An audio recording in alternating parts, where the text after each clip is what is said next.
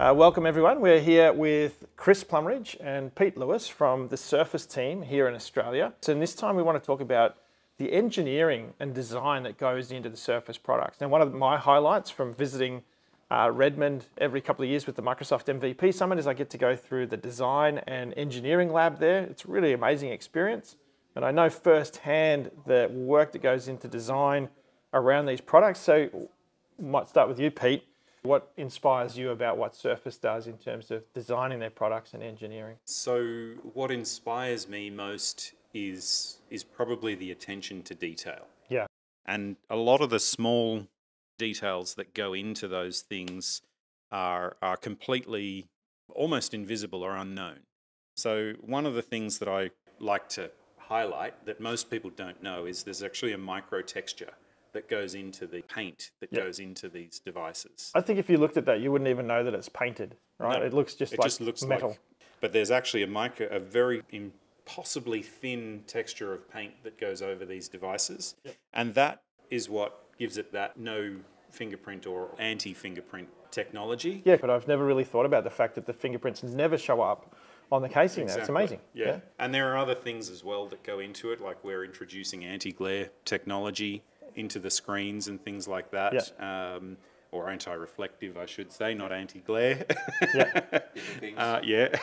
So that's something that we designed from the ground up. We looked at hundreds of different technologies in that space to try and find something that would work, but we found that the performance of those products were limiting the vibrant nature of the screen and things like that. So it was too much of a compromise to the quality of the display. Exactly. Right. We do not compromise on quality with these products. So there will be design decisions that go into these devices that people say, well, if only you'd do this or if only you'd do that, it would work. I could upgrade my memory, for example. There are design decisions that go into that to ensure that the device is the best performing product it can possibly be, and engineered from day one right through to actually disposal, so day 10,000. So Chris, what stands out to you from an engineering perspective? Yeah, look, for me, the thing that I love is that we design and engineer our products to put the person at the centre. That's the first thing we think about is how is someone going to use this? Right? It's not an afterthought. It's the first thing we think about. And so for me, simple things like being able on our Surface laptop, and this is accessibility as well, but being able to lift up the laptop lid with one hand, right? Lift that up and the device doesn't fall over. It stays perfectly balanced. And that's something that we've deliberately did. You open it up, the screen kicks off because it's aware that the screen's been lifted up. Windows Hello, which is our biometric sign-in, kicks off, and you're basically at your desktop. Starting to work straight away, right? There's no stuffing around. There's no pressing buttons. It just works, right? So that's a really big part of what we do, and that's the stuff that I talk about with our customers is about their employees, right? How does that change the employee experience? One little engineering thing, and this is something that we've sort of built over time, is the kickstand on our Surface Pro.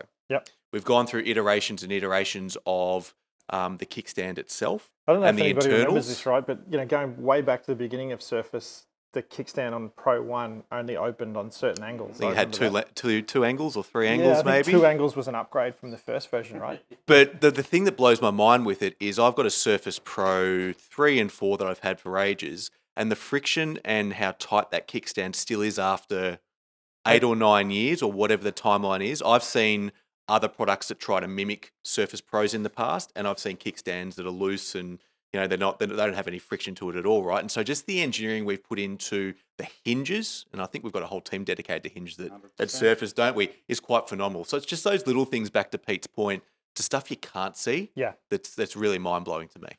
I've often said that Surface is the best hinge company in the world.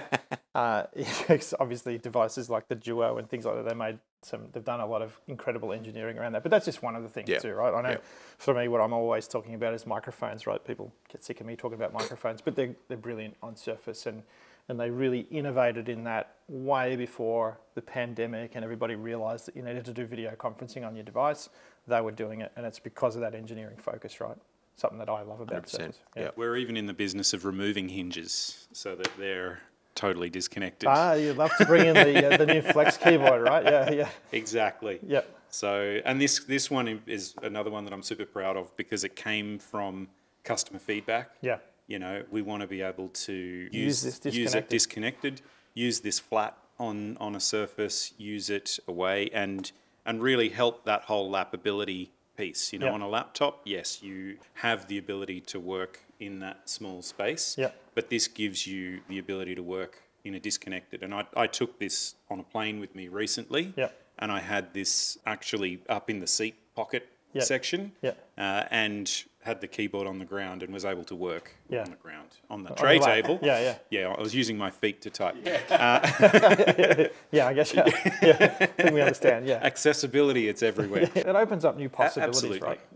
Yeah, I'm excited to, I keep trying that one out, looking for opportunities to use the Flex keyboard disconnected. But even if you don't disconnect it, you know, the trackpad experience has been upgraded so much on that haptic trackpad. I think it actually takes out one of the major feedback points that we often get about the noisiness of the Surface keyboard. Like the haptic trackpad kind of takes a lot of that out. But also, you know, even the fact that, like what I'm doing here, having the keyboard attached and having the device in place like that the keys and the trackpad they're turned off in that mode because of the little hinge and the switch in the hinge, etc. Those little details really change the experience, and it's just something that I've loved about seeing the Surface journey over the last 12 plus years. Well, the human factors team really invests so much into the keyboard experience. It's crazy, to the size and shape of the actual key, the fact that there's dishing on the top of the key, exactly. You can actually feel the nubs at certain points. The F4, for example, you know, and the F8 key have a particular little nub on it to allow you to know that you're at that right point. And there's an accessibility story there as well. I can't quite remember what it is off the top of my head. I'm pretty sure it's the F8 key that engages magnify mode or something like that. So if there's people that have vision impairments and things like that, they can easily get to that functionality. Yeah, for sure. So that's the engineering story. I want to come back. I want to talk a little bit more about sustainability as well, and a few other topics. So if you haven't already, make sure that you've subscribed and hit that notification bell and come and join us for our next discussion with the Surface team.